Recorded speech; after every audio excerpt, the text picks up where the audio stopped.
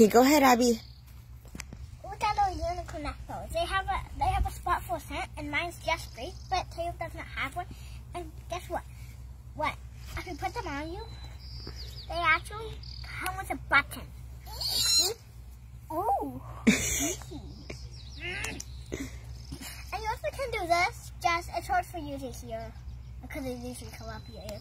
If your head's too tiny and the button's on, it might fall off. But anyway, if your head's big, it probably won't fall off. Finally got it off. I could just have on the button. Look at this. Just free. Cool, right? And I had one. Taylor does not have a phone. She does not like this. We need to get 20 of these so then we can go to Scentsy. I'm supposed to do it. So then we can go to